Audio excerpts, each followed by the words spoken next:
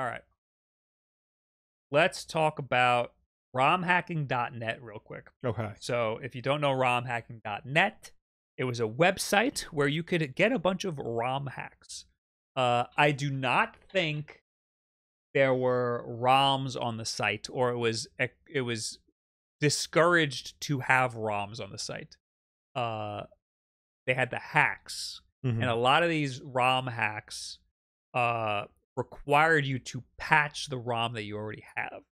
So nothing like overtly illegal was going on this website. It was just a place to share different hacks and stuff and different things you could do with all of your retro games. It was a great resource, and it's seemingly gone. And when I heard about this at first, I was scared because I thought this was Nintendo's doing, because they've been shutting down everything. Yeah. And this really upset me. Then I learned it was the owner's kind of own doing. He just decided he didn't want to do it anymore. This is a letter from him.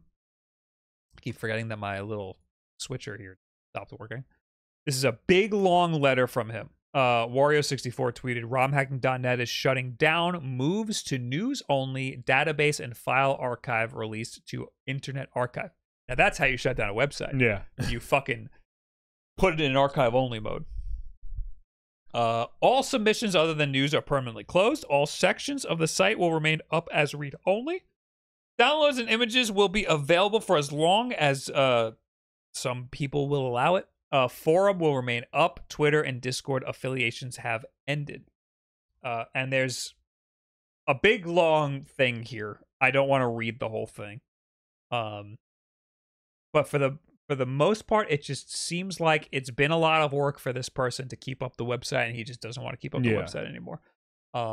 It's not fun for him anymore. He doesn't want to do it. And I think that's a perfectly reasonable reason to shut something down like this. Yeah.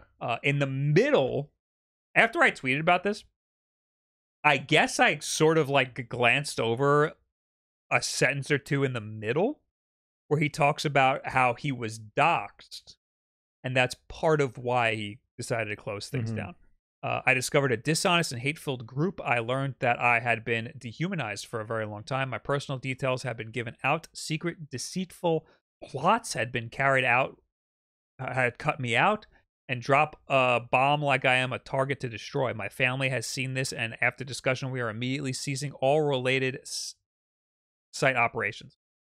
The plan was for him to give the reins over to somebody else because he just didn't want to handle it anymore. Yeah. And it turns out the people he was giving the reins over to, there was some argument that seemed weird to him, and he just decided, forget it, I'm shutting the whole thing down. Yeah. So yeah, that shouldn't happen. Now, people pointed that out to me, that he's been doxxed, and I was like, okay, well, obviously that's not cool. And then people came to me and was like, he wasn't doxxed.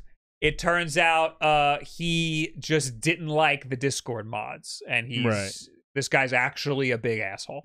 And then I read a big diatribe from one of the Discord mods, and it seems like the guy for like the past year has been really hard to talk to, because he hasn't been wanting to work on this. He's been doing his own thing. He doesn't want anything to do with this. And the Discord mods were mad that he wasn't talking. I'm paraphrasing profusely here. Yeah. The Discord mods didn't like how he wasn't being communicative. So I think the doxing was them trying to reach him.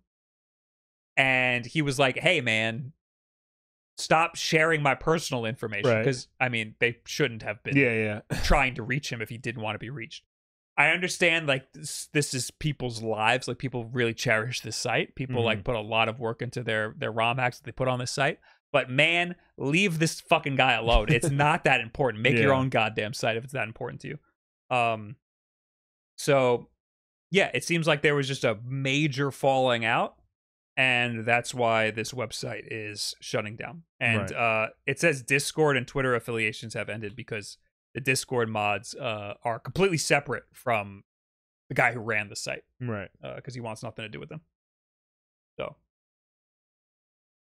there was way more than that. He was never doxxed. I don't know who to believe. And honestly, if I'm just guessing here based on all the stuff that I've read, it seems like the people who were running it seems like the guy who was paying the server fee, who ran the site, and the people who were running the Discord or were trying to take over the site, it seems like they were button heads and they had to cease operations. But it seems like the people who were like running the Discord and were trying to take over were being a little too much. That's what it seems like to me. So he should have been more communicative. No, for why? It's his site. Make your own site if you're upset that he's not being communicative. I mean, like, it would, in a way, it's like good customer service if you would just, like, you know, talk to people. There's no like, customers. You know what I mean? Like, yeah, but that's the thing, is that there's no paid anything here. Right. He owes nobody anything.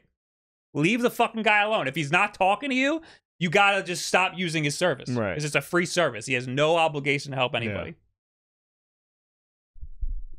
So I don't blame him for shutting down the whole thing. Put all your stuff somewhere else, honestly. Mm-hmm. And there's plenty of other resources for that. My favorite, because I do a lot of Mario stuff, Super Mario World Central. Great for Mario World ROM hacks. There you go.